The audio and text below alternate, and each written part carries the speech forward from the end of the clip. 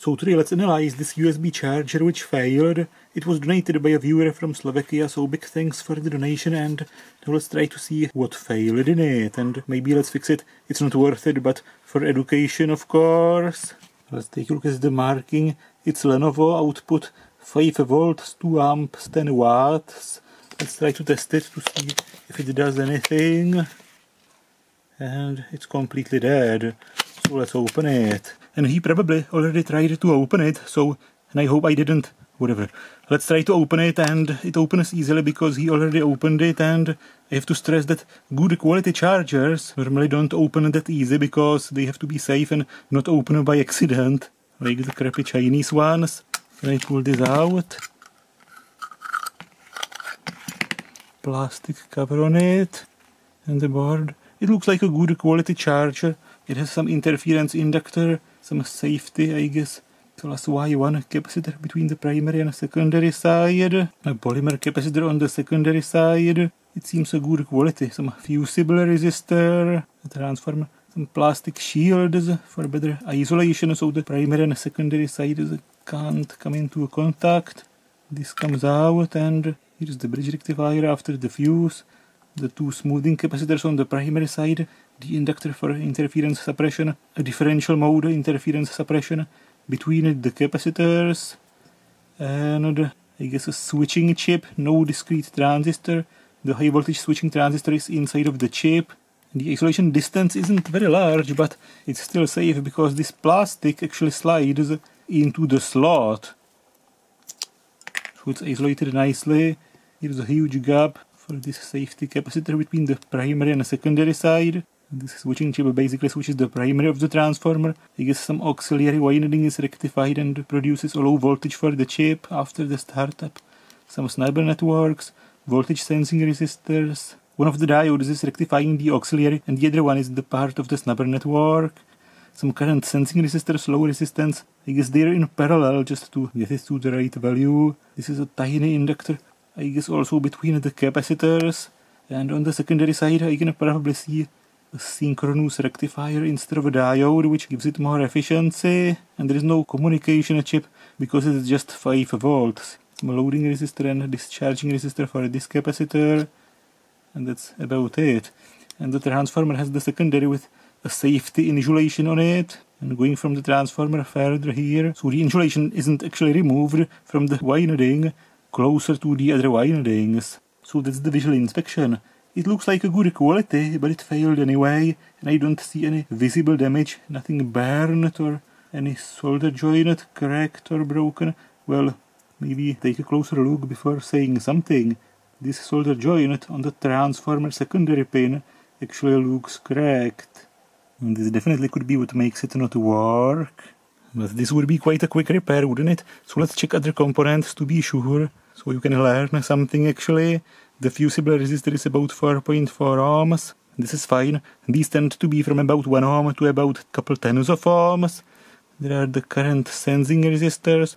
They're 2 in parallel, close to 2 ohms, so the parallel combination is about 1 ohm. This is completely fine. Some startup resistors powering the chip before the auxiliary generates the voltage for the chip. And this measurement is skewed by some capacitor charging in the circuit. And of course I checked the primary electrolytic capacitors are discharged before this. And they say 3 mega ohms, but it's skewed by other components in the circuit. 120 ohms is right. 430 kilo ohms.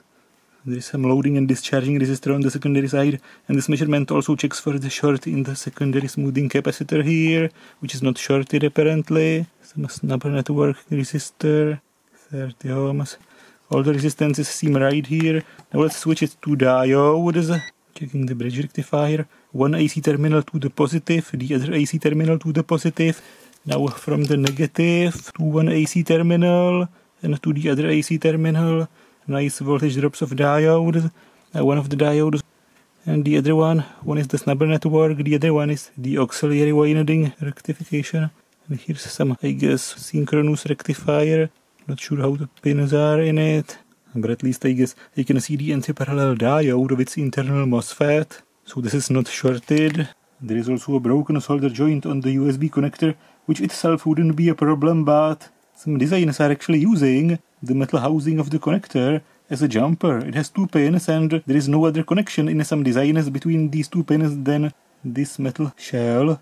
So if one is broken, it might actually break some connection in the circuit. And it seems to be the case. This metal is actually used as a jumper between 2 points in the circuit. Ring testing the primary of the transformer just to boast of my DIY ring tester. Well, I guess this is the auxiliary actually. This is the actual primary, 15 rings. A good flyback transformer, I guess. And of course I can't make a charger video without looking at the marking of this capacitor between the primary and secondary side. Measuring the ESR of the secondary capacitor, it's a polymer capacitor, and if it's good, most of the reading is actually going to be the resistance or impedance of the cables. It seems good. I guess just a couple tens of milliohms at most. 820 micro 6.3 volts. Now let's go to the 10 micro 400 volt capacitors on the primary side. The first one is about 1 ohm, which is fine for a low capacitance capacitor, and the other one is going to be, this one shows 1.4 ohms, which is still acceptable. The lower the capacitance, the higher is the typical ESR, and there is a table on this meter, which of course for some reason doesn't go up to 400 volts, which is annoying.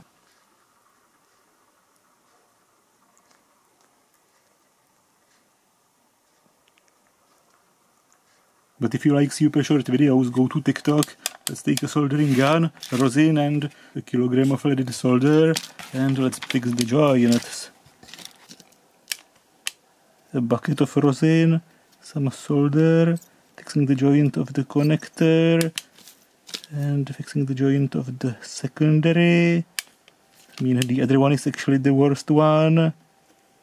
It's horribly fixed, and let's test it. And if something's exploding, let's see it exploding, so let's test it using my dodgy plug instead of putting it in the housing and turning it on. And it seems to be running 5 volts. Let's load it using my test load. And of course it doesn't fit into the view because I chose my smallest tripod. Let's increase the load, 0.3 amps, 1 amp. It should go up to 2 amps. Nice! The voltage actually goes a little bit up with the load, but it might be some sort of a cable resistance compensation. Otherwise it seems to work nicely. Now testing it in the box so it actually runs at its typical operating temperature. After 3 hours, no explosion, and let's open it quickly and take a look at it using a thermal camera. Here is the top of the board, the transformer. The electrolytic capacitor is actually not very hot, and the other side of it.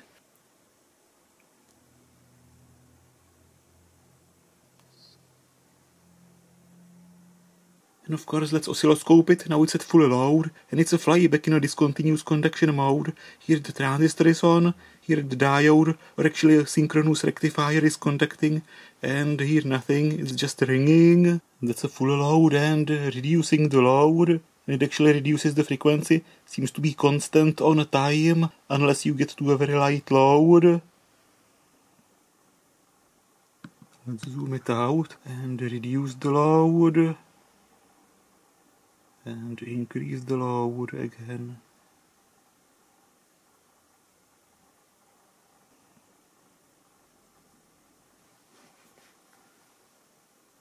And of course the waveform seems sort of upside down because the synchronous rectifier is in the negative rail, so the transistor on actually appears as a positive polarity. The synchronous rectifier conduction is negative. And the marking of the primary chip, and the secondary chip the synchronous rectifier. And its datasheet shows an example schematic, but in this charger the primary chip has the high voltage switching transistor built in. So that's this power supply fixed, whether it made any sense to fix it or not. But at least for education, the experiences from the small power supplies can always apply to the big ones. So that's it, and if you like my videos, please consider subscribing, supporting my channel on Patreon or using the thanks button. And big thanks to all of you who already support me, because this sort of a channel couldn't exist without it.